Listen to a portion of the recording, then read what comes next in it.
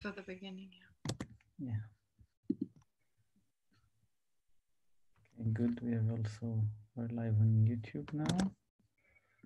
Okay.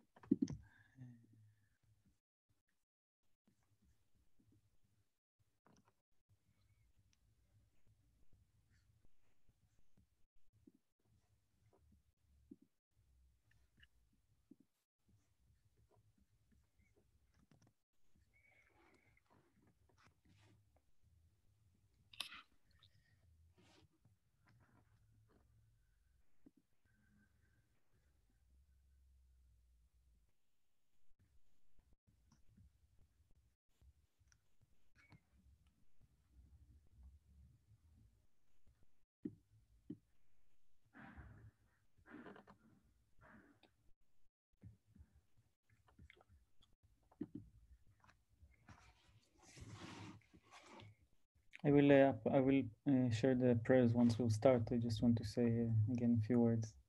Right. And if for me to see the prayer, I just undo the gallery thing, right? No, once I will present it, it will show also on your screen. Okay. I can also send the...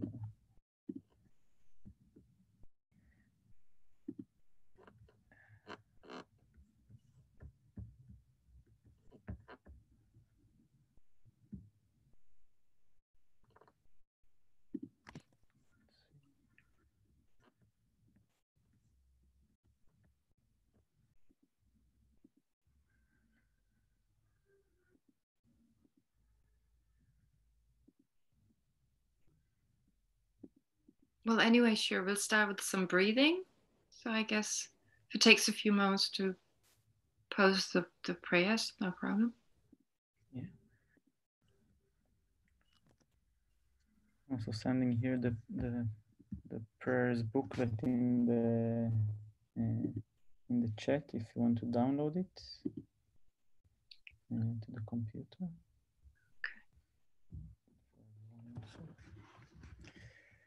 All right. So I think we're good to go. We're good to go? Okay, great. Yeah. 8 o'clock. Okay, 8 o'clock. Yes, where you are. Great. Well, shalom, everyone. Nice to see all of you. I looked at all the pictures. Of course, I looked at some of your, well, not all of them, but I flipped through them and I noticed a lot of you have beautiful Dharma motifs in the back, lotus and tankas. Well, where I am right now, I don't have a tanka. I have a little altar, but I have this very special penguin I wanted to introduce to you. Well, it's special because it was given to me by a very special person, by Kirti Tsinta Rinpoche. But last time, it always sits there. But last time I put it away, well, every time I put it away, and then I realized, of course, Kirti Tsinta Rinpoche is one of the main Dharma teachers of Israel. So, of course, his penguin should be sitting there.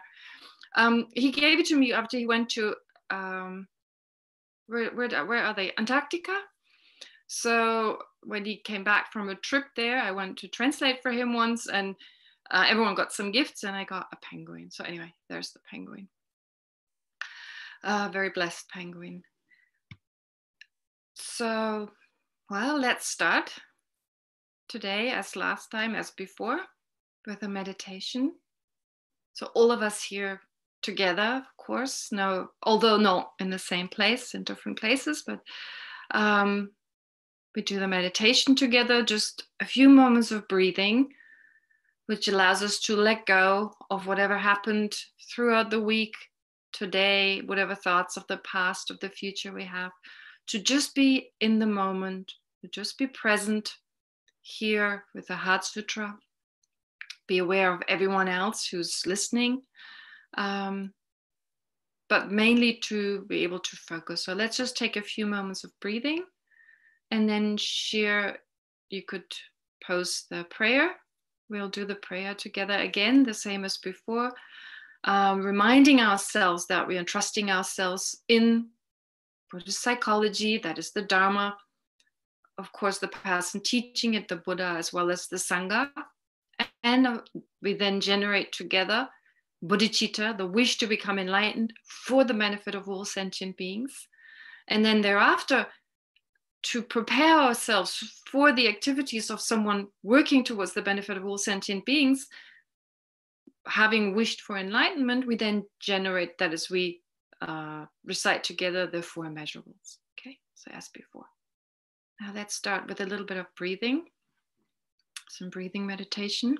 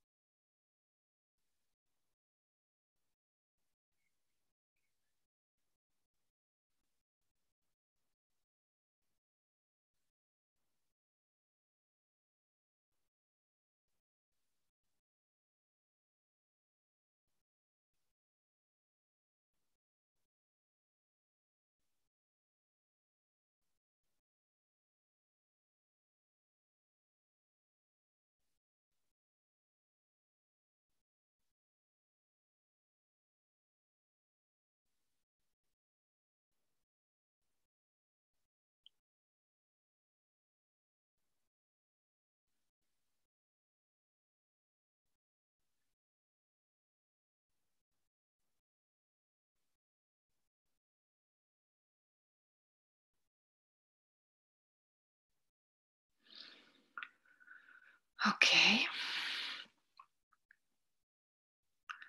Well, then let's do the prayers together. Share if you could. Yes. Great. So let's read them together. And while reading, of course, please pay attention to the meaning, which is more important than reading it. I go for refuge until I'm enlightened to the Buddha, the Dharma, and the Supreme Assembly. By the accumulation of merits of practicing generosity and so forth, may I become a Buddha to benefit all sentient beings. I go for refuge until I'm enlightened to the Buddha, the Dharma, and the Supreme Assembly. By the accumulation of merits of practicing generosity and so forth, may I become a Buddha to benefit all sentient beings. I go for refuge until I'm enlightened to the Buddha, the Dharma, and the Supreme Assembly. By the accumulation of merits of practicing generosity and so forth, may I become a Buddha to benefit all sentient beings. And then the 4 immeasurables. Great, thank you. May all sentient beings have happiness and the causes of happiness.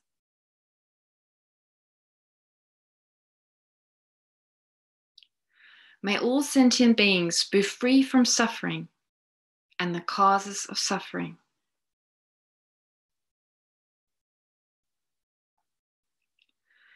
May all sentient beings never be separated from happiness that is free from suffering.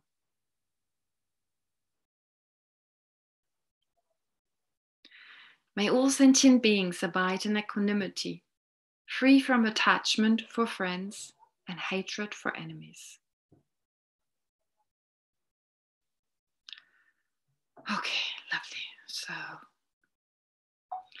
like last time, what I'll do is just briefly say a few things about what I said earlier on. It's more a summary than going over it again. And of course, today we'll actually talk about emptiness, that is selflessness itself. But what, of course, is so important is to show how we can practice the sutra. That is very short, very terse, but nonetheless is recited every day and holds such great significance because it contains so much. So every word has a meaning. Well, every word, of course, has meaning, but in a sense that certain words that we may just read through quickly actually tell us things that we may not be aware of right away. So when you read the sutra, of course, it starts with the name. And as I said before, we may not read the name, but well, if we decide to do, then to hear, of course, hear that this sutra deals with wisdom, with the perfection of wisdom, with this great form of wisdom. And again, based on the understanding that all our trouble comes from not knowing how things really exist. Therefore, wisdom, of course, is so important. And the wisdom we're talking about here, we actually already have within us. We have this wisdom already, but we're unable to make it manifest. We're unable to bring it forth. So just the title is meant to inspire us. And then there's the homage by the translators, which is in many versions it's not there, but to just spend a moment to remember the translators, of course, who've given us great service translating this text and many other texts. So the translators translated the text from Sanskrit into Tibetan, but also, of course, in this case, Venerable George Churinov translating the text from Tibetan into English. And then the actual sutra starts with a common prologue, the common explanation of the background of the sutra. And here what we find out is that, or what we should do at this moment is visualize to be in that place, to be in the presence of the Buddha, of these great beings. So to visualize we're in this excellent place. I mentioned it last time, it's a Rajgriha, and that was seen as a place very conducive for practice. At an excellent time, of course, excellent time, because it was the time of the Buddha, when the Buddha was around, and even in the presence, being in the presence of the Buddha, with an excellent audience, great community of monks and nuns and Shravakas, liberated beings, and of course, a great community of bodhisattvas being there together. So, as I said last time, in the commentaries, it mentions that the word together indicates that very harmoniously they were there together. Quite important. So this forms the Sangha, and we're all aware of the Sangha. And oftentimes in the spiritual places we're at, well, things may not be as harmonious. And so it's important to be together in harmony, to get along with one another. And then talking about the Bhagavan here, the Buddha, he was in that place called Mass of Vultures Mountain. So I didn't let go of this name, Mass of Vultures Mountain, because in the commentaries they give different explanations. So remember, I talked about many bodhisattvas manifested in the form of vultures, and I wasn't too happy about it, but I thought about it again, and there's something. I sent you a reading list of different commentaries, English commentaries on the Heart Sutra. And one of them is by Geshe Sonam Rinchen, and he just briefly mentions the bodhisattvas manifesting, showing up in the form of vultures. Now, it's a little difficult to visualize that someone can actually willingly appear as this, that, and the other. Hopefully with selflessness, the more we talk about it, it makes more sense that, of course, the body we have is a result of our mind. We have this body because of our mind. And if we can learn to control our mind, and if we have the same ability as a bodhisattva, well, at some point we'll be able to manifest in whichever way is most beneficial. And in this way, it's said that one reason why it's called Mass of Vultures Mountain, that many bodhisattvas manifested in the form of vultures. And I was like, Geshe Sonam Rinchen, what he said was, well, they didn't care about being attractive and wonderful. They just came forth as these vultures, as these weird birds that we usually think of as disgusting and dirty. So based on that, I thought, well, I'll look at some qualities. What are these vultures anyway? What do vultures do? And I found this really interesting article that vultures are actually very important animals. So they're usually very underappreciated. There are not many poems, beautiful praises to vultures, to hawks and eagles and nightingales and so forth. So you find these, but they're usually not very popular animals. But they help to clean up diseases in the environment without passing on the diseases to others. So very interesting, because a bodhisattva is someone who helps others to remove their obstructions, their obscurations, being unattached, being unaffected by the negative attitudes of other sentient beings, but benefiting them. At the same time, they can detect a carcass, a dead body, even before it decomposes. So as bodhisattvas, even before it's obvious to us, they're aware of sentient beings suffering, about their problems that we may not be aware of. At the outside, the other person may be happy, may be content, but a bodhisattva is aware of all the problems other sentient beings have, and of course are drawn towards them to benefit them. So again, similar. And then apparently their digestive system is highly acidic, and they defecate while they eat the carcass, and this highly acidic material cleanses their own body, but also the environment. So again, cleanses in the sense it gets rid of diseases, bacteria, and other living organisms that could potentially harm others. And in the same article, it was quite interesting. It talked about India some years ago had a huge problem because they fed a lot of chemicals to animals, like veterinary medicine. And when these animals died, a lot of the vultures died. And as a result of that, rabies took over in India, and a lot of people died of rabies. And it took the Indian government $34 billion to take care of the problem. So vultures are actually really important in India. And so I thought, well, it makes sense that bodhisattvas would possibly have manifested in the form of these very important, underappreciated bats. Anyway, I just still thought there must be a reason for mentioning these vultures. So that's just the common prologue, talking about where it takes place, when it took place, who was present. So for us to visualize, we are in that same place. And then comes the uncommon prologue.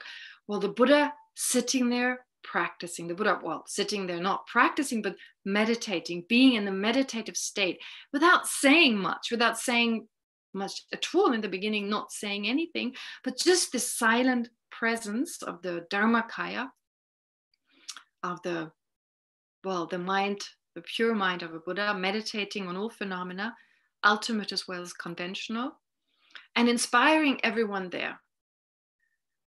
So again, I don't know whether I'm stretching it too far, but possibly the idea a teacher doesn't have to be someone who always talks to us and we can communicate with them.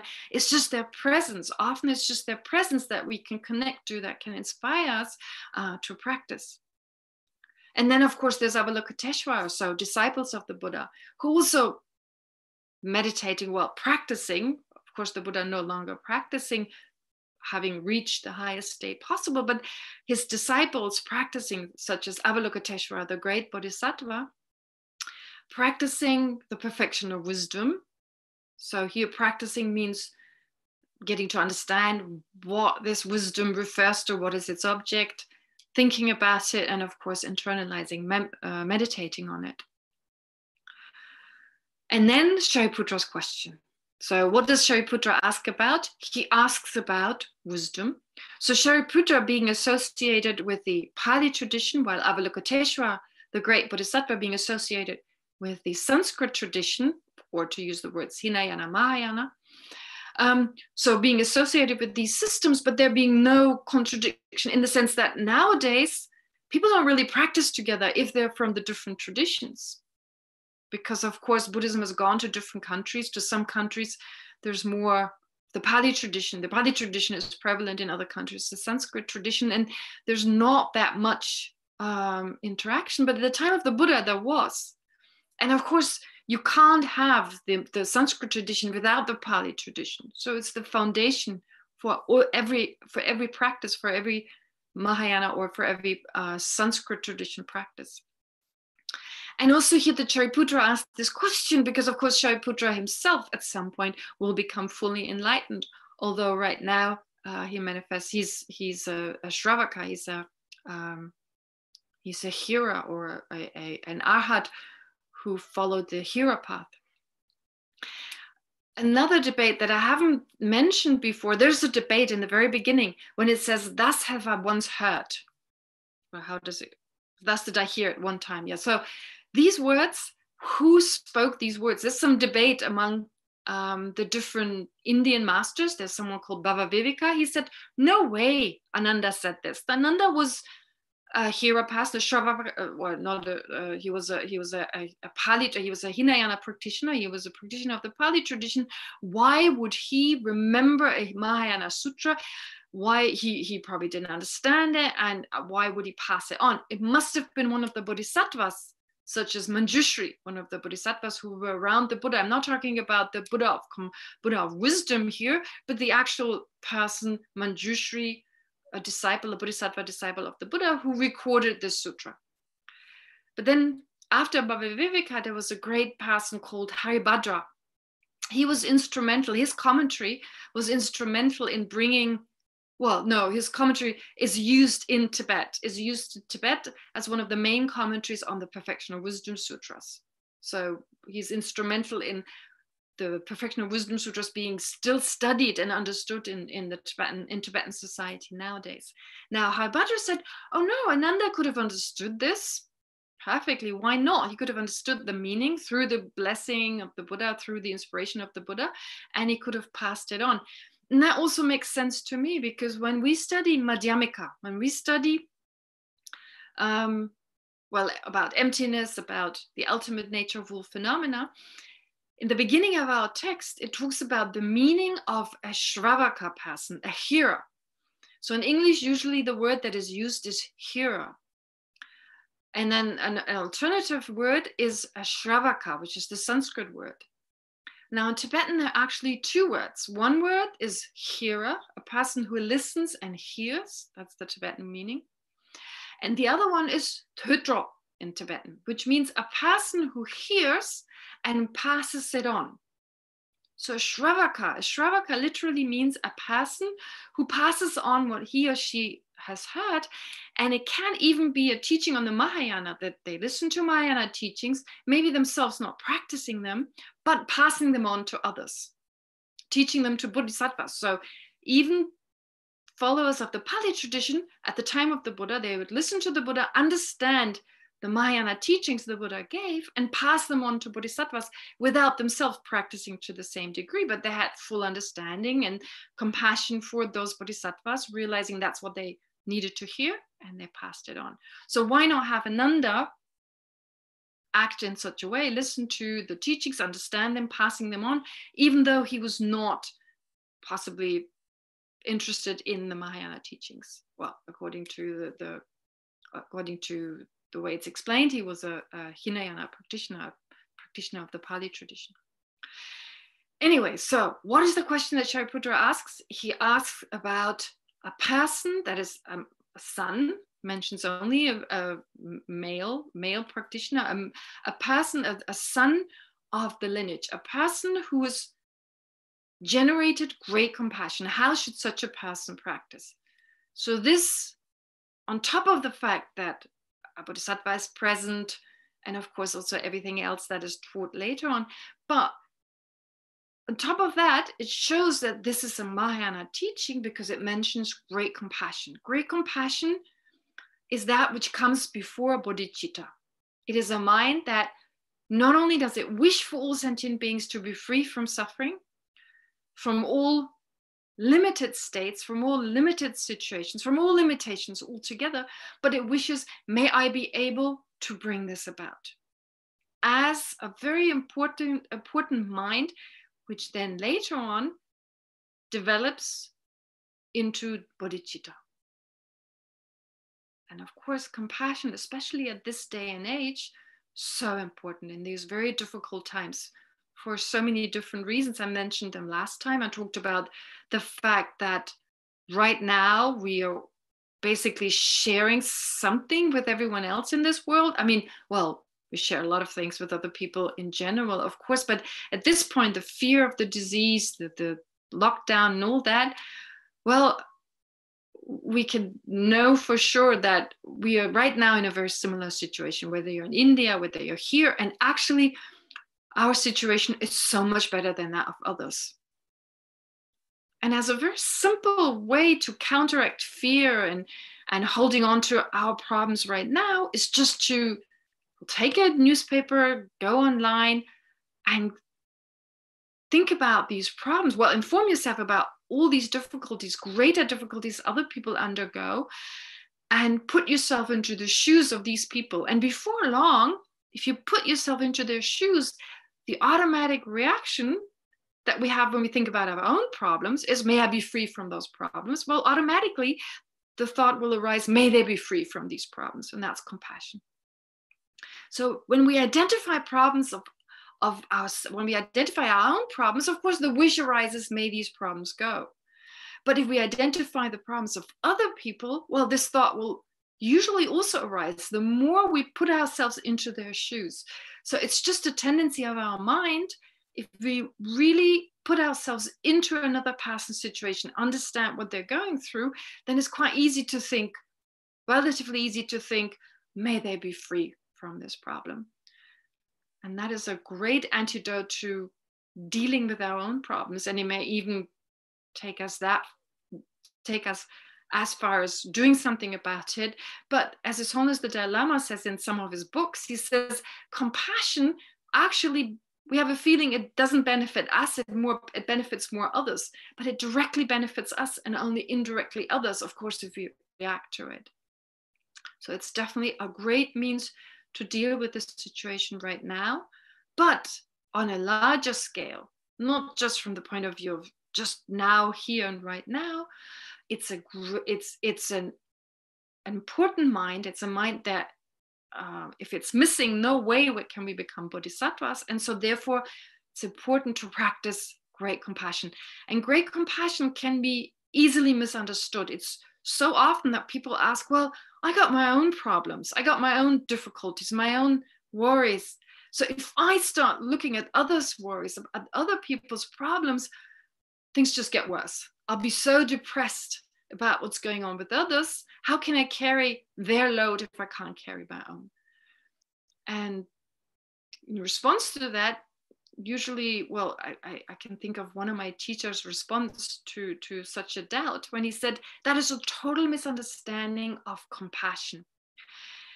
Compassion is not about being depressed and being pulled down by the suffering of others, but it's a type of courage. It's a type of determination, becoming aware of the suffering of others and generating the determination, I need to do something, or the wish to do something, to bring forth courage within us. And this is also sometimes how anger can be misunderstood when we think that being compassionate, being free from anger means anyone can just do anything to us. Any injustice would be all right because we're compassionate and we just allow everyone to walk over us and over other people. That's a total misunderstanding, because the misbehavior, the negative actions of other people should lead to outrage. Outrage is probably a better word than anger. It's not anger as such. It's just, that's not okay. That should not be done. This person is harming themselves and others, and lead to the determination to do something about it. So compassion is not a passive type of mind, but it's a very courageous, a very powerful mind that gives us a lot of strength, much more strength than anger can give us. Anger exhausts us. Being angry for an hour, we're exhausted. So here, compassion is a type of determination. This is not okay. It's outrage with what's going on. It's not okay that people suffer, that sentient beings suffer. I myself need to do something. So that's the type of attitude. But just having that attitude, of course, is not enough. We need wisdom. If we have the wish to help others, to be of greater benefit, to be a good example to others, so in whichever way we want to help, of course, being a good example is the first step, but also to go out of our way when help is needed, even if it's just on a small scale, but to do as much as we can. Of course, that can only be done if we have wisdom, if we have a correct understanding, not just with regard to what is the right thing to do, how can I help, but also with regard to the more underlying ideas. How do I exist? How do others exist? to be able to deal with my own problems, first of all, because if I'm totally overwhelmed by my own problems, there's very little I can do. Which takes me, of course, to, well, starting with ourselves. I've mentioned it last time, it's mentioned again, it's explained in so many different texts. First of all, we need to start loving ourselves, having compassion and acceptance and tolerance for ourselves before we can develop it for others. Being patient with ourselves, being patient with our own shortcomings, understanding that we can make changes, of course. And in that way, with this acceptance and tolerance, we are much more willing to look at our own mind, get to know our own mind, generate that sense of curiosity and possibly a sense of humor that we can love about our funny monkey mind. But not just that, if we want to bring happiness to others, if we want to bring more, and what is happiness? I'm not talking about enjoyment, happiness, but satisfaction, a sense of satisfaction, of well-being. It's important to feel well and satisfied ourselves. So we can only be strong enough if we have that kind of sense of satisfaction and well-being. So some time ago, I was told that in Israel, and it's not just in Israel, I'm pretty sure it's in other countries, but it was a real eye-opener that sometimes people feel guilty to be happy because of the situation around them, because of the situation other people are in. So feeling I don't deserve to be happy. And from a Buddhist psychological point of view, well, that's a huge mistake. A huge mistake. Of course, if you can't bring about your own happiness, well, then we need to work on this. It's a progress. It takes time. But if you deny yourself happiness, although you could have it because of feeling guilty, well, then I usually say, well, you have a personal responsibility to live this happiness, to be a happy and content person, because we can only bring happiness and contentment if we feel it ourselves. We'll be calmer, we have more energy, we're more able to be loving and compassionate. So therefore, personal well-being is extremely important, physical as well as mental. But then returning to the Heart Sutra, now, being in this situation, so where are we? We are right now at Rajgriha, in this incredible place with the Buddha, Shariputra, Avalokiteshvara. And Shariputra has just asked this question. It's just asked Avalokiteshvara, how should a son of a lineage, someone who has this great compassion, who has generated the wish to benefit others, or who has the wish to benefit others, how should such a person practice? Okay, let me just look at my own text. So how should such a person practice? And this question is asked through the inspiration of the Buddha, through the power of the Buddha. Now, the word power in English, it's almost like the Buddha is kind of like, it's got like some kind of like a Harry Potter style of like just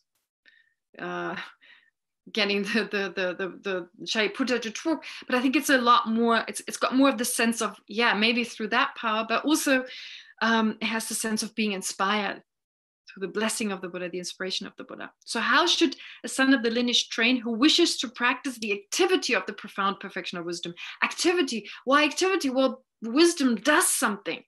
Wisdom is not a static entity that just knows something, but it actively tries to understand initially. Well, in the development, here the practice means the development of wisdom, the causes, the time of the cause, causing that wisdom that we're aiming for. So basically developing, manifesting the wisdom we have inside us by generating the right causes and conditions. So in other words, is to practice it, to become familiar with it, and to develop it further. And that's an activity, that's a process, that's a good word. It's a process that takes time. So there's no quick fix. As many of you know, a few times meditating is not enough.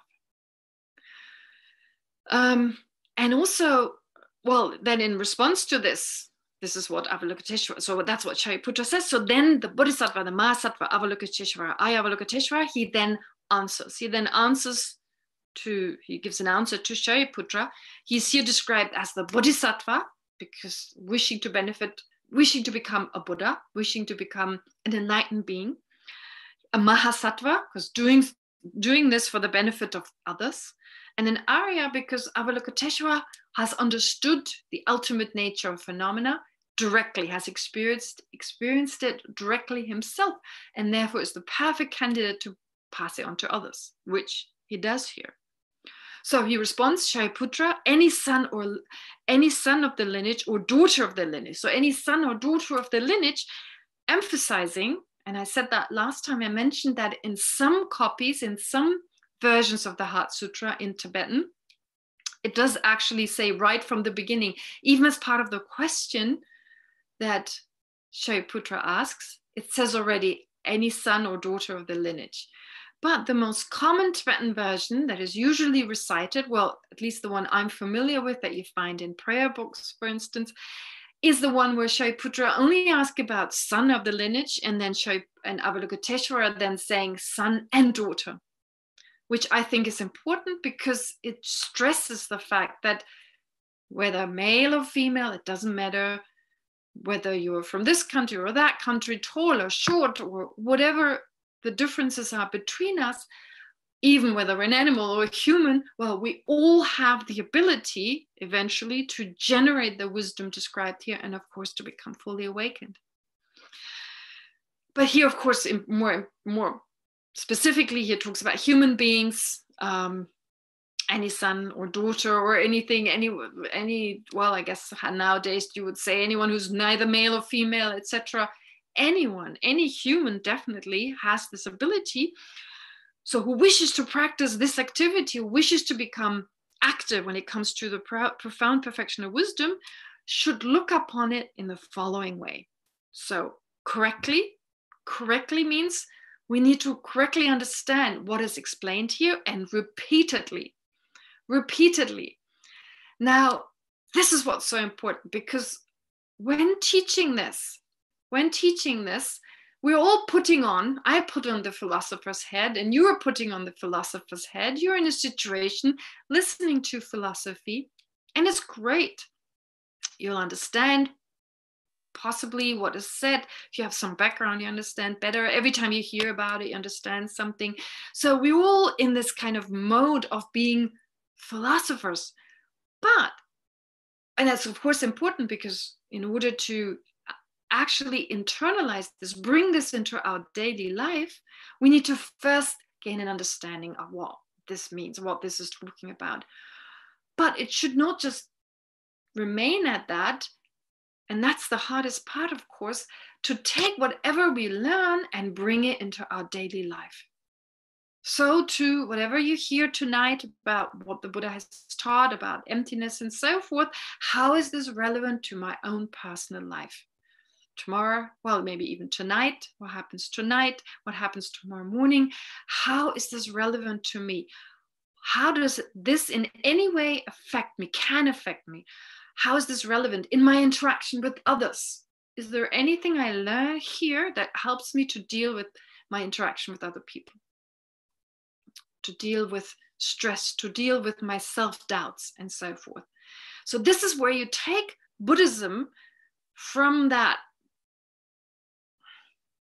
what do you call it, abstract idea. It's kind of like sometimes talking about emptiness, thinking about emptiness, is like thinking about a mathematical problem, which seems to be totally removed. There's like the numbers over there, and there's real life over here.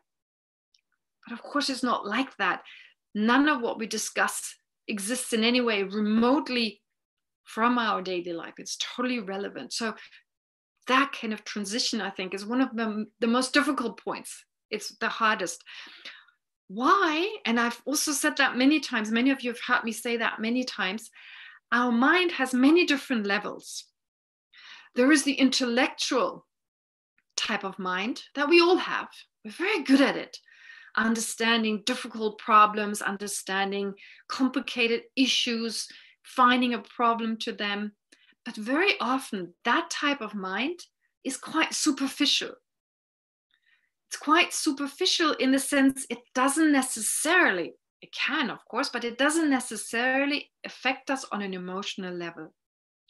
Classic example is, I know intellectually I could die tomorrow, but on an emotional level, no, I'm too busy. I won't die tomorrow. I'm too busy. I got the whole week planned. I won't die tomorrow. So if you engage in mindfulness of your own mind, to watch your own mind, which means introspection, a certain degree of attentiveness, and recollection to again and again remember, what am I trying to focus on? Not to get totally carried away by external objects, but to focus on my own mind. You'll come to see that there is this gap. Yes, I know that. You know a lot of things. We know a lot of things. But when it comes down to challenges in life, when difficulties arise, we respond with a more emotional mind. And whatever knowledge we have of impermanence, of the self doesn't exist that way, things will change. They will not remain the same. There is no self that is personally affected, etc. All this is gone. All this is gone. And on an emotional level, the usual habit, this thought arises, the next thought arises, and before long we have an argument, we get unhappy, the other person gets unhappy, and we're back to this emotional kind of response that we're so used to. So we don't break through our emotional response that we so used to.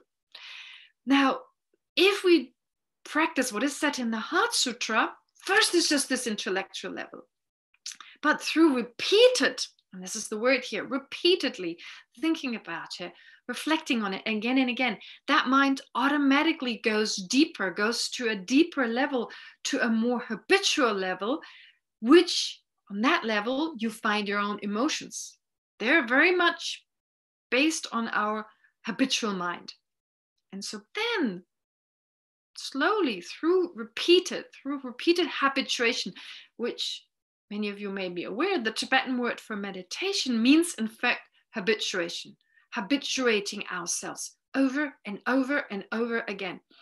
And what I find very interesting is that when it comes to wisdom, there are always quite a few people saying, yeah, well, I like the aspect of Buddhism where it's just about watching the mind and love, compassion. Yeah, that's my cup of tea. But the whole intellectual part, I'm just not an intellectual person. I know about this because that's how I felt. That's how I felt. When I first came to Buddhism, I thought, oh, I was terrible at math. I'm not a logical person. I'm an emotional, I'm much more of an artsy-fartsy kind of person. I'm not, right? But that was the biggest obstacle to initially putting my head around it, because this is something anyone can understand. It is not that difficult. I mean, if we manage to go through 13 years of school, I'm pretty sure, and through whatever difficult mathematical, scientific kind of classes, we can manage emptiness. The only reason we don't is because we don't spend enough time with it. We spend time, again, we read articles about politics, etc. If we spend the same time on Madhyamika, it wouldn't take us that long. And there's a lot of material available now. But also bring it into our daily life. How is this relevant? How is this relevant? And so forth. So this is what I want to encourage you to make this part of your daily routine, to bring this into your daily life. So what does Avalokiteshvara mean when he says the 5 aggregates are also empty of inherent existence? Also, he says also, like I said, many of these words are very relevant. They mean something very specific. The word also here means they are also empty of inherent existence, just as the person is, just as the self is. So he's kind of saying, well, the self doesn't exist the way it appears, and the same is true for mind and body. The 5 aggregates is just another way of saying that which makes me a person, this psychophysical entity, mind and body. So it actually starts off with the self, the I.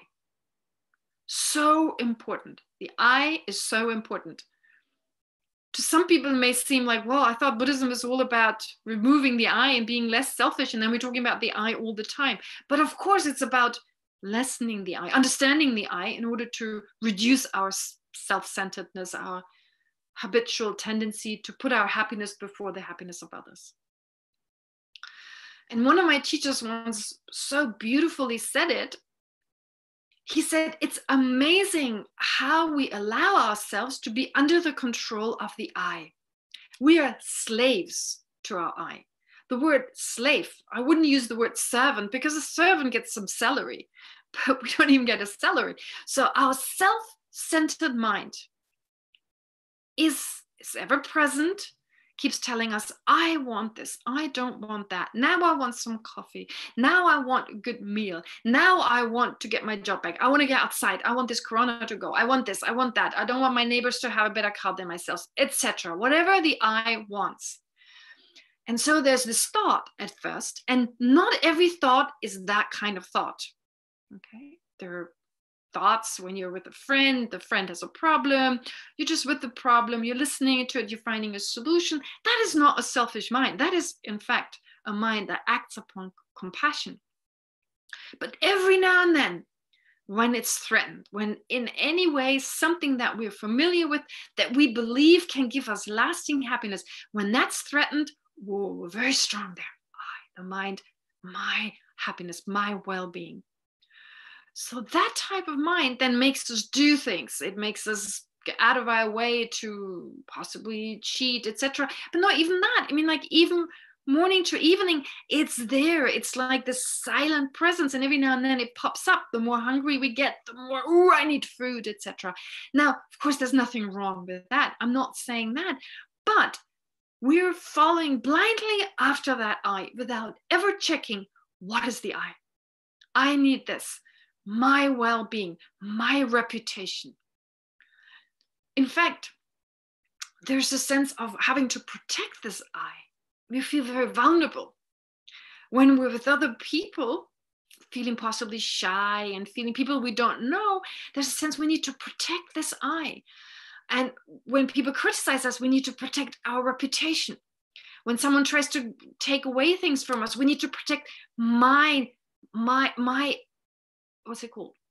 My possessions, that which is mine. So my reputation, my success. So saying mine, well, what is the I that owns? What is that self? All right. So this is what Avalokiteshvara is talking about. Is he saying that I doesn't exist at all? It's simply on there is no inherently existent, well, aggregate. When he says there's no I, no you, no inherent. There's no happiness of whatever say exists. And of course, these things don't exist, but here we're not talking about non-existences, not in the way we believe them to exist. Seem to have as a solidity, well, the difficulty of understanding what Avalokiteshvara is talking about here, what is that characteristic existing inherently, for instance, doesn't exist. While at the same time saying that we start off with the self. Here, Sharputra, well, no, Avalokiteshvara, because our lives revolve around our eyes, the job of my eye. We express it differently. The children of my eye. The job owns reputation, that owns children, that owns, well, in mine, there's this possessor. That I revolves around your eye. My life revolves around my eye. Does it appear to me, first of all, how does it, to my mind, the way it appears, the way it presents itself to my mind, I perceive it in a certain way. I don't like this. How does this I present itself? Aware of that. But the explanation, and here again, mindfulness not just of our own mind, but also of how it perceives the different objects. Okay, so the Buddha, Avalokiteshvara, they just explain what we should be thinking about. We should be thinking of, well, when am I thinking I? How does this I present itself to me? And what we'll find, and here it's again an intellectual, is this true? Does the sense of I that is explained, the first thing we need to check, the first thing that there are different levels, basically. So there are different levels how we can come to understand that this I are kind of stepping stones that take us to, we're trying to understand here, but there is a way that other wrong perception that occur as a result of that misperception when it comes to inherent existence. So perceiving the I to exist inherently or independently or objectively, that's the root problem. But it gives rise to other misperceptions. One of them is we perceive the I to be permanent. We perceive the I to be more solid than it actually is, which leads to a perception of a permanent I. Now, if our I is defined by mind and body, well, mind and body are changing all the time. How could there be an I that is the same? And if you think back, the I, your I when you were 5 years old, the I that you had when you were 10, the I you had when you were 15, and then you just go up 5 years, 5 years. 5 years are good because we definitely notice the difference between 5 years. So when I was 5, when I was 10, when I was 15, when I was 20, I don't know how many 20-year-old ones are present there right now. But anyway, so you go from there. Is there a sense you've changed? Oh, absolutely. I don't think of myself as being the same I when I was 5 years old, or even 10 or 15, and so forth. But is there a sense that the I right now, your I, your sense of a self, me, here, there's me here and you there. Me here is the same I, a sense, I'm saying in a more emotional sense, not an intellectual sense. The intellectual is out, like your intellectual mind tells you lots of things and it's great. I mean, you've learned by now that, of course, intellectually seen, I myself is changing, but on an emotional level, does it seem the I is the same as yesterday? Does the same I, is that the same I that was yesterday, or the I that came into the room that you're sitting in right now? If you were hurt yesterday, if someone was rude to you, is there a sense, I'm still hurting? This I is still hurting. It's still that same I that was, I don't know, hurt, that was insulted, whatever. And of course, if the I that feels, that's hurting now, if it's a feeling that's the same that was there yesterday, well, then by definition, your I must be permanent because your I yesterday and your I now are the same, identical, they're the same, there's no change. So this means, therefore, we have an instinctive sense, and again, it's not always there, but every now and then we can catch ourselves having a sense that the I doesn't change. I make the same mistake. I'm the same idiot again and again. Oftentimes we have these thoughts and they arise from the sense that there is a solid I that is so solid that it doesn't change. The same sense we have with other people. I often give the example when we are still angry with a person for what they've done to us last week. There's a sense that's the same guy who harmed me. That's the same guy who insulted me. And again, if that is the same I, the same self, the same person there, well, they haven't changed. They're the same. So that is a misperception of the I, which if we catch it, it's relatively easy to go against it. Of course, we have to remind ourselves there's nothing permanent. Nothing, I mean, nothing means the I or the mind and body, they're constantly changing. Just because we're not aware of the differences doesn't mean we don't change. So you may say, oh, I make the same mistake again.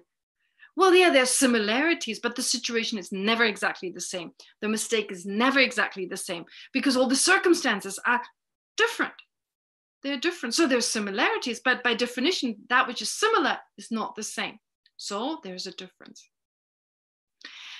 This idea of impermanence is so incredibly helpful. And it's often underestimated. People are more interested in emptiness. That's difficult to understand. So yeah, in the impermanence, I understand that. That's fine. Yeah, move on. I understand. Of course, yeah, if it's understood, no need to talk about it further. Now it's about applying it into our daily life. But you can tell when a person is applying impermanence or not. You can tell. You can tell by their reaction to positive or negative events. Negative events, if you're like, oh no, I'm so depressed. Oh my God, my life is over. oh, this huge problem. A problem, the moment it arises, it's already changing into something else. Any situation. I mean, think back 3 weeks ago, Corona, now, it's not the same. You get used to it. Things are changing. People are getting better. The stores are opening. Toilet paper is back on the shelves. Not everywhere, but there's hope. Anyway, so the point is things are changing. So if you cannot let go, if like a problem arises and you're holding on, oh, this is a problem, your mind automatically holds on to a permanent problem. You just caught your mind in the process of holding on, of suggesting this is lasting. And it's so hard to catch because this emotion is very strong. So sometimes we're just aware of this negative emotion. Something happens, we're upset, we don't want this. We don't have the space in our mind to go, wait, what is my mind doing? Oh gosh, I got you. I got the mind. I just caught this mind that is holding on to permanence. So this is where all this is relevant. It's not on the meditation cushion. You're getting ready. You're like a emergency doctor, right? When everything is calm, there's no emergency. No one is bleeding to death. So you're going through all the emotions on your meditation cushion until an emergency arises. What is the emergency? A fight with a neighbor, a strong emotional problem, someone who you're very close to, who abuses you, insults you, who says something, and whoa, there's this pain. Now you're like this, what do you call it? Emergency doctor, for lack of a better word. I don't know the word right now, but the person who's like, there's an emergency, someone's bleeding to death, there's just strong negative emotion. Let's look at it. This is the moment to do it. So this is your, what do you call it? Petri dish. That's your Petri dish. If we want to understand our mind better, understand the self better, there's the sun. If you want to know your mind better, the self better, well, you can do it best in situations when there's strong emotional responses, when problems arise. So to then, well, maybe not in that moment, but even retrospectively, you can sit down and go, well, what happened? What was the situation? What was my response? And I guarantee you find grasping onto permanence. A sense the situation is permanent, I'm permanent, the other person is too. But that's just the coarser level. Then, with regard to the self in particular, so not only does the I appear to be permanent, but also what also appears is it seems to be in charge of mind and body. There's a solid I that controls mind and body. There's this I that when you hurt me, then not only are my feelings are hurt, whatever that means, my feelings are hurt, my reputation is down the river, it's like down the drain, but also I'm hurt. So because you possibly hit me with a stick, so my body hurts, but also the I was hurt. So there's a separate I that is now hurting because you hit me with a stick, or you pushed against me, or you used your Corona hands on my shoulders, or whatever, right? So the point is here that, yeah, something happens to mind and body, and then there is a self, there's a sense of an I that's being hurt, a separate I. A separate I that is separate from mind and body, that in fact controls mind and body. That is not talking about an inherent I yet. It's still talking about something a little coarser than that, easier to understand. So we have a wrong sense that the self is permanent, but we also have a sense that there is an I that's controlling everything. And again, I ask you to please get in touch with this. In particularly, the expression I really like that really brings that home is, I took it personally. Right? If someone just, a crazy person is walking around and is screaming at you and someone else, we don't take it personal. we think, oh gosh, that poor guy, look, he's just going wild, screaming at me and others. So there is no sense, oh, this person wanted to hurt me. But when someone kind of explodes at you and you think, oh, they've done this to me, and there's this hurt, this is when we've taken it personally. This is when there's a sense, my eye was hurt. This eye was hurt. And that is the moment again, how was it hurt? Which eye was hurt? So to have the presence of mind to go, okay, there's this mind that's telling me I was hurt, but let's check, what is that mind? To really take a moment to check it. Okay, now that is a deeper level. It's even a deeper level. So now when you're dealing with that, you're not yet dealing with what's called inherent existence, but you're dealing with a sense of self that is not realistic. If that entity, which in a lot of cultures there's a whole picture built around it, there's a whole philosophy built around it. In some cultures they may call it the soul, and of course in every culture the soul means something different, or the ego, or the super ego, or whatever. There's a whole philosophy based on that. But what the Buddha said was, in the sutra, that's not there. Such a self doesn't exist. There is not such a self. Okay? And how can we find out? Well, to look for it. If it's there, we should find it. If it's there, we should find it. And of course, here I'm not talking about a conventional eye. There's of course an eye that does exist, but this solid eye that presents itself to my mind when I'm thinking I was hurt. And it's not always there. That sense of an eye is not always there. Sometimes we're with other people and there's no sense, this is this person, this is me, and this is them. This divide is just not there. We just are. Okay, so we have these moments where there's no separation. This sense of a solid eye, it also creates separation. I'm here and you're there. It is very strongly there when you feel lonely, even in the presence of many people. There's them and I'm here and I'm separate from them. That's just a creation of the mind, a solid eye here. And the way to go about it is to look for it. You look for it within meditation. So how to do it? As part of the Heart Sutra, if you use this as a meditation, is first of all, go through the steps that I earlier explained. Put your mind into that calm state of feeling inspired, of having gratitude, being inspired, being in the presence of these great beings, of these inspiring, Shravakas, that is hero practitioners, Hinayana practitioners, Mahayana practitioners, Bodhisattvas, and so forth, being inspired by their example. And then, so if I want to be more compassionate, you may even take it to the step, you generate compassion for all sentient beings. You go through a meditation, and we can do it together in a moment. Generate compassion for all sentient beings, and then take a moment, what is this person that's got compassion? What is that I?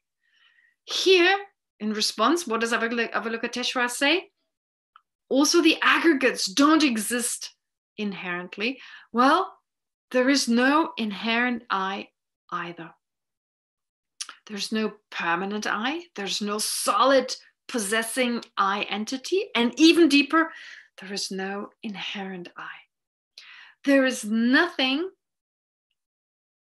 When we talk about I, there's of course a conventional I, but there is nothing within this I that makes it the I that exists in and of itself.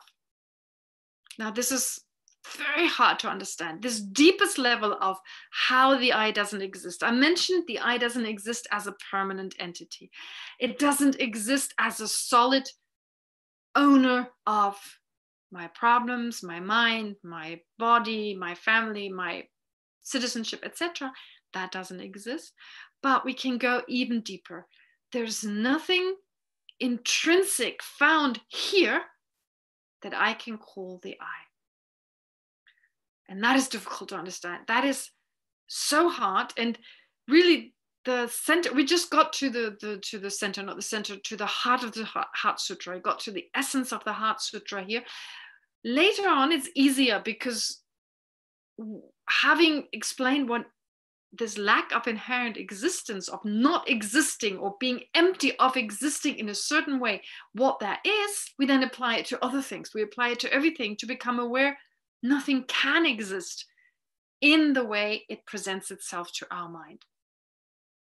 Okay, now going back to, I'll say a little bit more to get a better understanding. And I don't know whether I should race through it and just explain you the rest of the Heart Sutra or spend more time on emptiness. But my sense is, without really getting a sense of it, and I'm not a good person to explain it, there are great teachers, of course, you should get teachings from them, but maybe I can add a little bit to that with what I explained to you here, of course, only based on what my incredible teachers have explained to me. So one thing that comes to mind that I always find quite helpful is to look at these different characteristics that are here, that are denied here, that we say the I is empty of. We say inherent existence. That's one word that is used. Another word that is used is saying the I doesn't exist independently. That is easier to understand.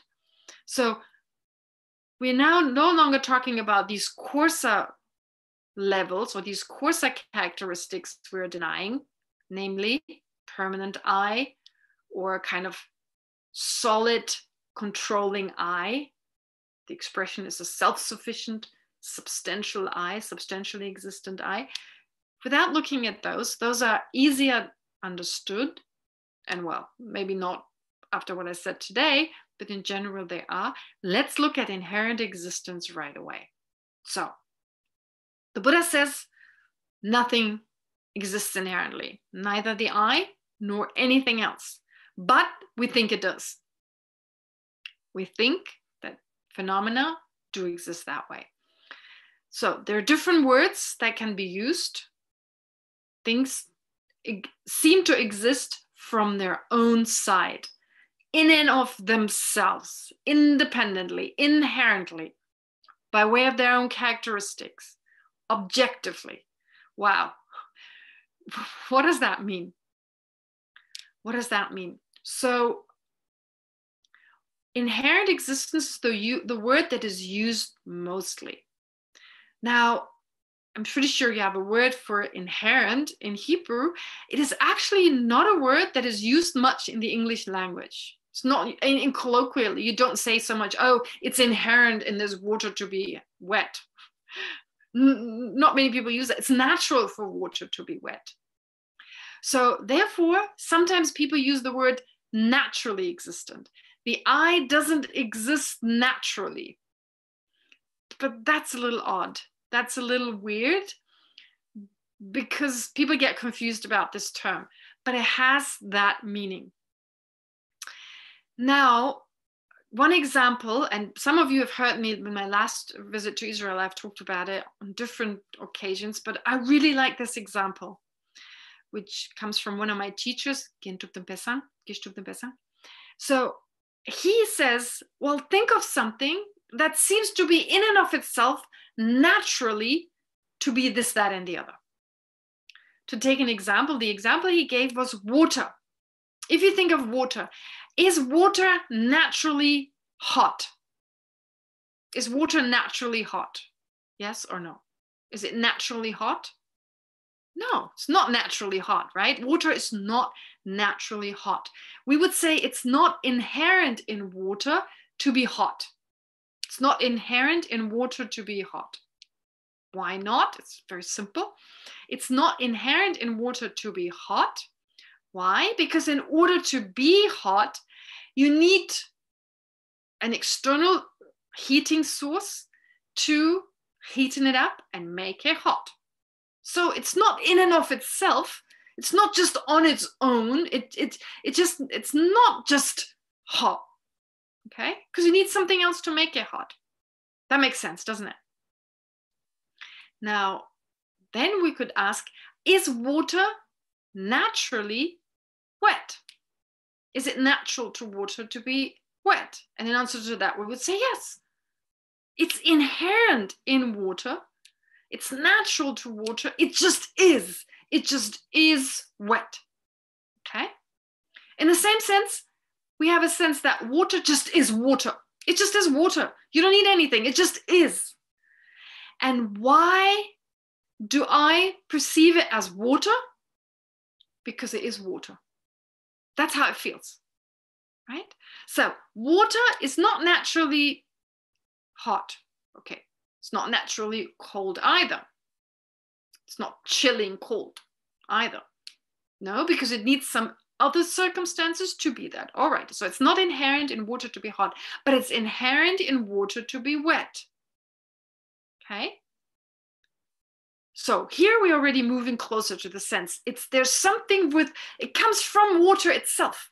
It comes from water itself to be hot. Sorry, to be wet, not hot. If there's something, you don't need anything else. It just is wet. It just is wet. Okay? So here we're already moving closer to the actual meaning. Now, also with regard to water, why is it water? Well, it just is. It just is water. It just is, and you don't need anything. And the reason I perceive it as water is because it is water from its own side. From its own side means it's wet from its own side. It doesn't need like a heating device that besides heating it up also makes it wet. Right? It just is. Now, this is what Buddhism is. This is what the Buddha is denying. He's saying water is actually not inherently wet because you need something other than water to make it wet. You need something other to make it wet. You need hydrogen. You need oxygen. That's not water. Oxygen is not water. Hydrogen is not water. What else do you need? You need someone to perceive it as wet, right? Wetness. Wetness is experienced by our skin. Okay, what is wetness? How about fire? Is it natural to fire to be hot? Well, if it was within the fire, it didn't depend on oxygen to be hot. It didn't depend on, for instance, skin or any material to be heated, to get warmer because of it. Right? If everything remains the same temperature when getting in touch with fires, in other words, the temperature doesn't go up, how could you say fire is hot? It's because I experience it as hot. So it's a dependence on the experience of heat that we can say it is hot. And anyway, everyone experiences a certain temperature differently. To one person, a specific temperature is hot. To another person, it's not. If heat was inherent in 22 degree, okay, if 22 degree were hot, well, you wouldn't see any Indians when it's 22 degrees wearing down jackets and Germans putting on their shirts and sun lotion, right? Depending on I'm talking about different people here being more used to cold or being more used to heat. So actually, if you talk about an environment of 22 degree, is it inherent for that environment to be hot? No, it just depends on how it's perceived. It depends on many other aspects. Is it inherent in water to be wet? No, it depends on many other things that are not water that make it wet. Is it inherent for water to be water? No, it needs a mind to be perceived to be water. If there wasn't a mind to perceive it, there wouldn't be any water. So it's not intrinsic. There's nothing that can be found within water that makes it water, just independently. It is water, but in dependence on many, many, many different factors, and definitely a mind perceiving it as water. But that's not how it seems. That's not how it seems. It seems to us when we look around, when we live in this world on a daily basis, we look around, things seem to be this, that, and the other. And we perceive them this, that, and the other because that's what they are. That's it. It just seems everything around us, right? Everything around us, we don't realize at the least it needs our own mind to perceive it that way. No, we don't realize that. It seems it just is that already, and we just happen to be there to see it. All right, okay, time is up again. Haven't done a meditation yet. So maybe we could do a meditation together here. Again, okay, right now I got this. All right, so to do a meditation together, let me just close the shade. Oops, I lost the penguin.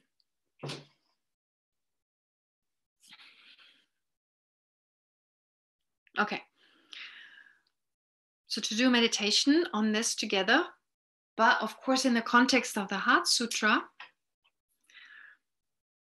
doing that, I just lead you through it first to visualize you're in that place, being inspired by these great beings, but then to also look at the eye, watch the eye, okay? And I ask you to get in touch with that permanent eye and to just question that. Is that possible? And a sense of an owner or a controller eye, etc. So just to kind of lead you gently through a meditation. We don't have much time, but we do it together. And the reason I'm doing it together now is for you to do it on your own. And you come up with a lot of own reasons if you have some background anyway. But whatever, I want you to be creative when you're on your own to do this reflection. But of course here, yeah, we'll do it together. We practice it together. So let's take a few moments of just breathing, of just watching the breath, just a half a minute. We don't have that much time.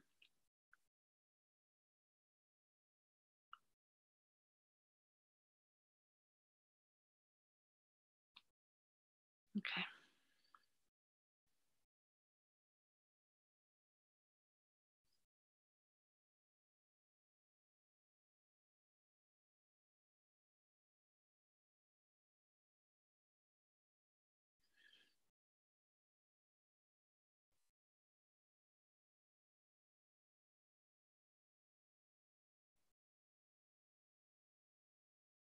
All right. So now, as part of, or being part of the Heart Sutra here, visualize that you're in this special place. You're in India at the time of Buddha Shakyamuni, surrounded by great practitioners, each one more inspirational than the other.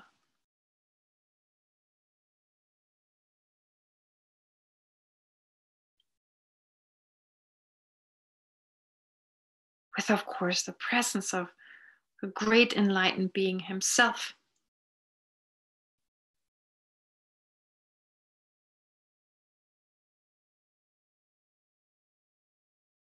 Who's silently absorbed in the wisdom, experiencing reality.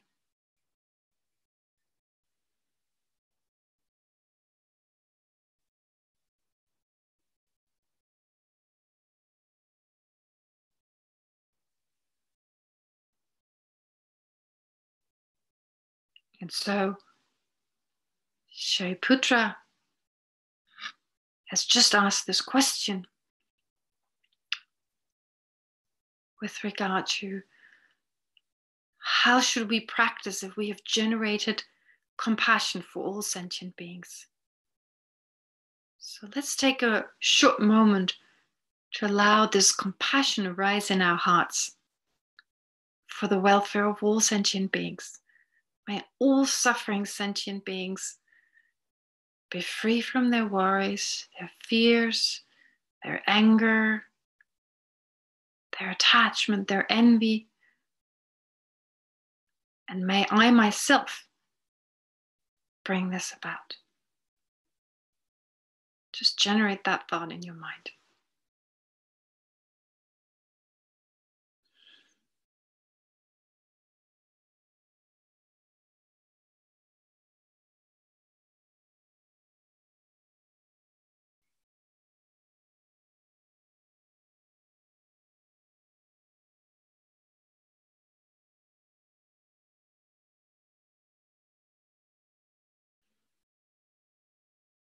So if I really want to be of benefit to other sentient beings, what I need is wisdom, which is why Avalokiteshvara, inspired by the Buddha, is teaching us that the I does not exist the way it presents itself day in and day out.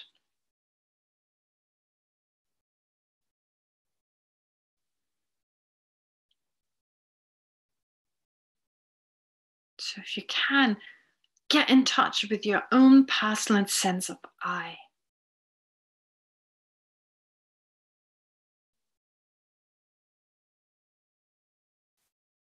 Maybe there's a moment in time you remember when there was a very strong sense, I was hurt. I was treated unjustly. Or I'm special.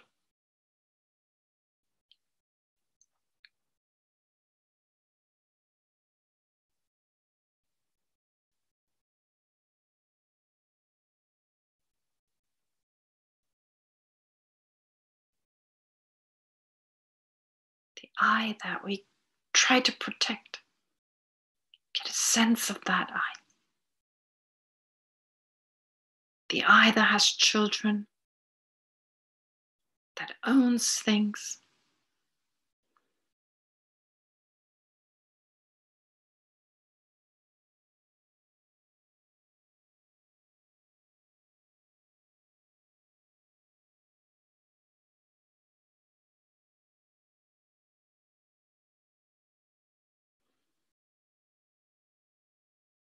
Is there a sense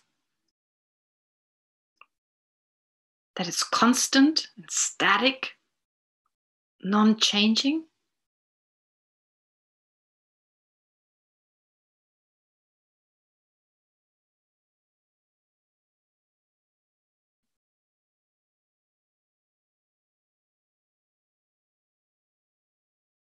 Is there a sense that it owns mind and body, it controls mind and body?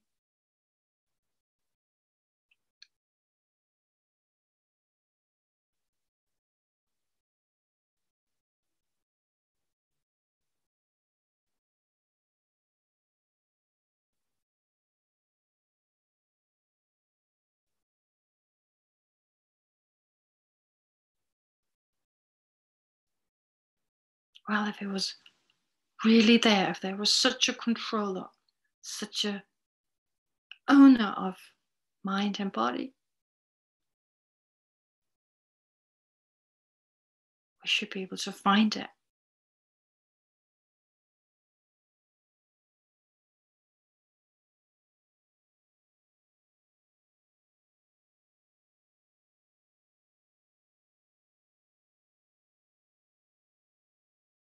We should be able to remove mind and body and be left with this controller I.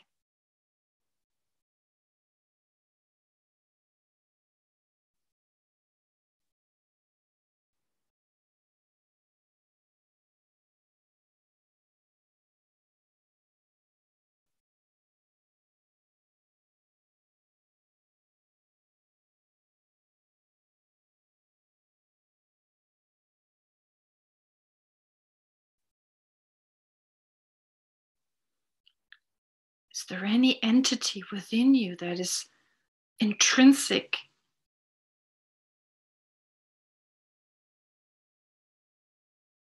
or on its own, that which we can call the I?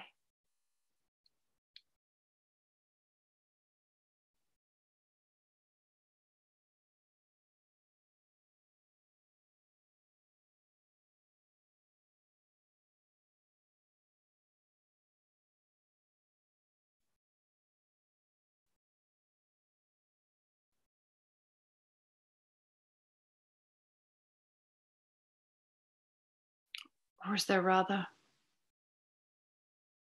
a body with its different parts and different types of mind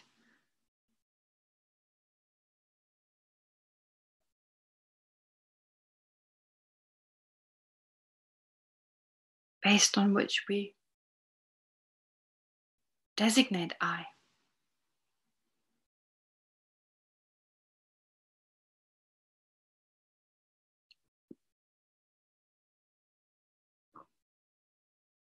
In a way that when my legs move,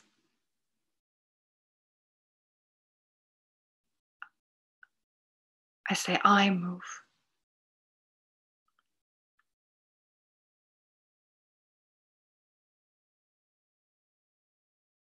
When my mind meditates,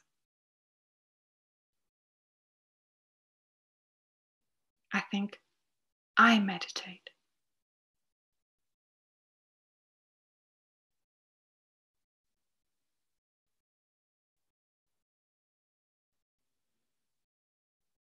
Without the existence of a solid, independent I.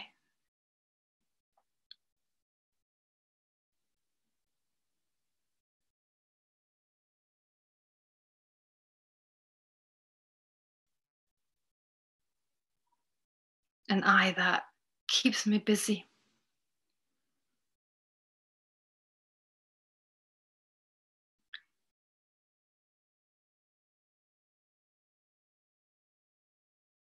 In a sense of constantly striving to satisfy its every need.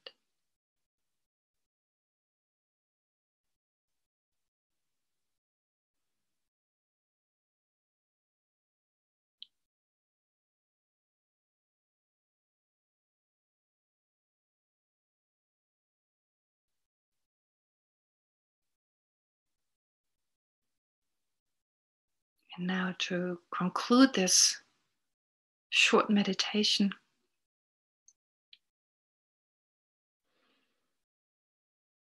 just spend a few moments allowing your mind to absorb whatever sense of your own self you've developed. Just allow this to go a little deeper, to sink onto an emotional level.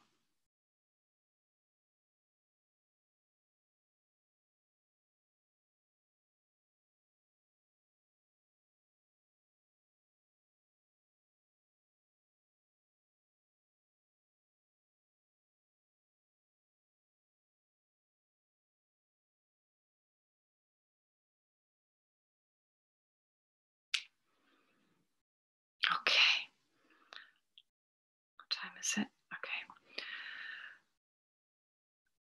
I'm sorry for racing you through this meditation. Of course, it needs a lot more detail. But since I was asked to do a meditation like that, well, of course, this just gives you a taste, and hopefully you have the time on your own to go over what we discussed with regard to how does the I appear to me? How does it appear to me as the owner of whatever I call mine? How to react in certain situations, and also the idea possibly of the water. Is it intrinsic in water? Is there something from the side of the object, within the object, I can find that I can call beautiful, that I can call ugly, etc. And we'll talk a lot more about the relativity of things next time. So not just the sense of something being within the object, but also their relativity. Okay, but time is up. This time we didn't have time for questions, but maybe we'll continue the way we did it last time. I think throughout the week there was no question before we had two. So if there's anyone who has a question, you're welcome to post it. And I'll try and answer it. But again, for next time, please, if you can, again, continue daily reading the Heart Sutra. And now, whatever you've learned today, and of course, if you have the time, read the different commentaries by His Holiness, an amazing commentary by Geshe Sonam Rinchen. They tell you so much more about this sutra, so enabling you to make the most out of it when you repeat it, but of course also do the meditations in particular with regard to the I. There's no permanent I, there's no controlling I, and there's nothing intrinsic. So whatever understanding you have reached, however limited it is, please apply that. And then when challenges arise and you find yourself upset, stressed out, emotionally in a like an emotional turmoil, this is the time to go, oh, wait a minute, there was something. And if not right in that moment, to go back to that situation and try to see whether anything you've learned could possibly help you to deal with this better. Okay, great. It's time is up. Let's do the dedication together. Sure. Can you bring it up on the screen? Okay, great. All right. So again, as we did before, the prayer, of course, we should think of its words and really internalize it. But of course, before that, also think that whatever positive potential we have accumulated as this group, being linked, although in an unusual way, but all of us here together, reflecting upon the words of the Buddha, meditating on them, may that become the cause for us to remove whatever is in the way, to manifest our own wisdom, our own understanding, to generate more love and compassion for other sentient beings, and eventually to remove all our obscurations to attain the awakened state of a Buddha, so we are of greatest benefit to ourselves, but also to all sentient beings. So with this in mind, let's read this together. May all beings everywhere, plagued by sufferings of body and mind, obtain an ocean of happiness and joy by virtue of my merits. May no living creature suffer, commit evil, or ever fall ill. May no one be afraid or belittled, with a mind weighed down by depression. May the blind see forms and the deaf hear sounds. May those whose bodies are worn with toil be restored on finding repose. May the naked find clothing, the hungry find food. May the thirsty find water and delicious drinks.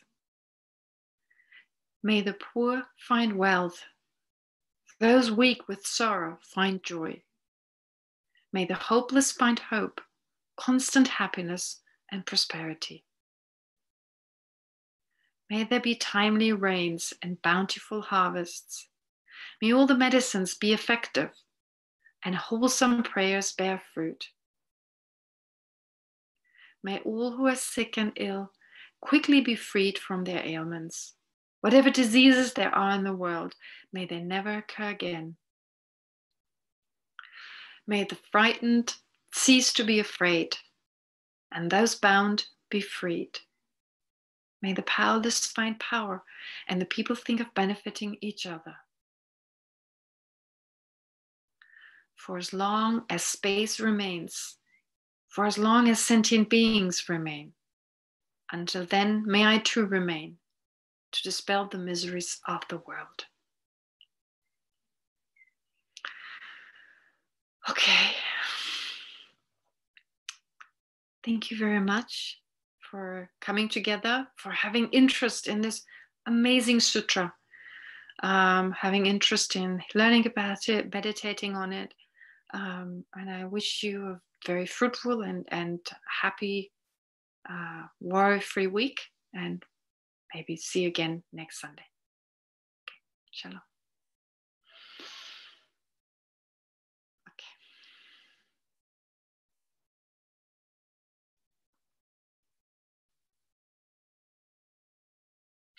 Okay.